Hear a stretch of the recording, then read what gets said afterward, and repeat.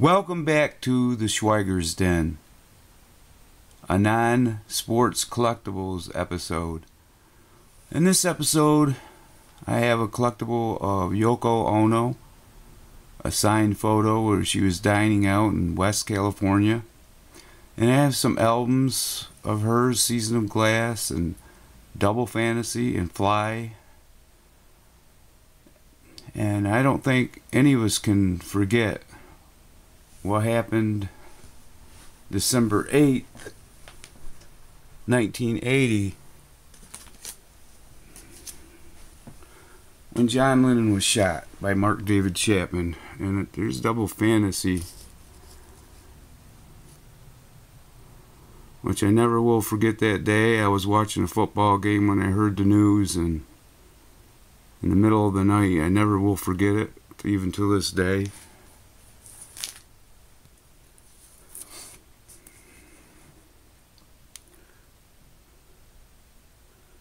But I have this autograph of Yoko Ono, and it's a nice photo of her a few years ago,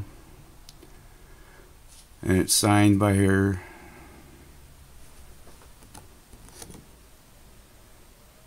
Got the signature.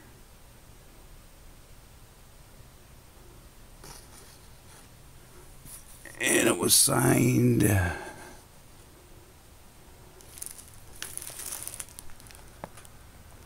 Certificate of Authenticity, and it was signed 10/04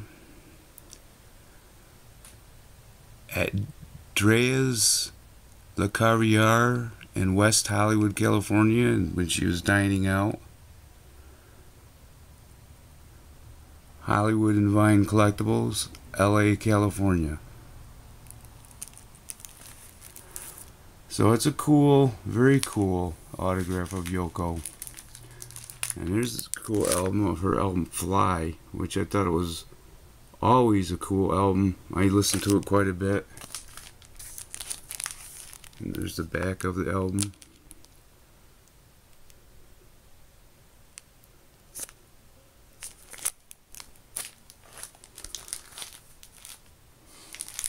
And here is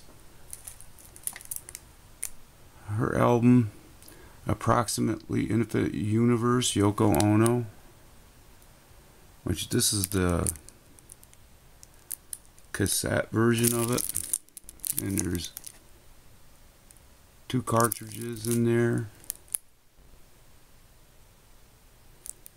I'll show you the back of it on Apple. It's got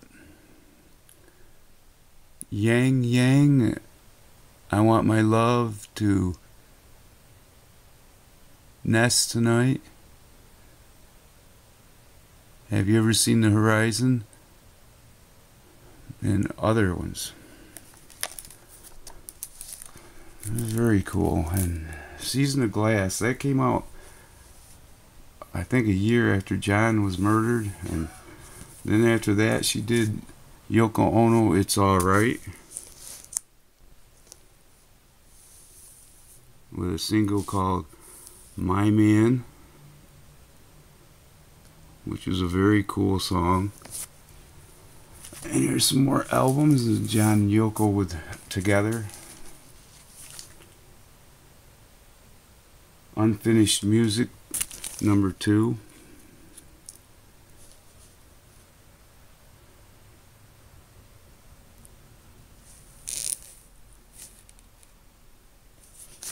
Pretty cool.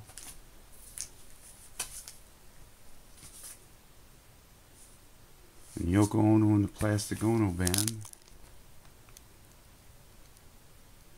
which is really a lot of primal scream and noises and different sounds and stuff like that on there with Yoko.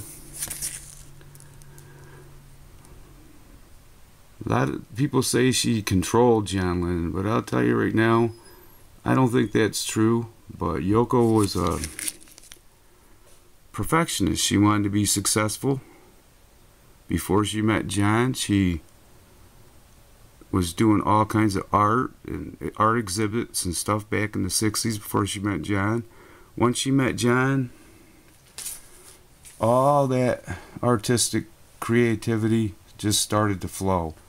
And they both were good for one another because they both like to do strange things. But I just wanted to show these collectibles of Yoko Ono. And remember back on December 8th, 1980.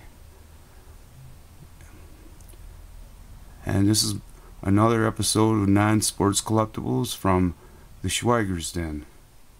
And check Yoko's music out. She's pretty cool.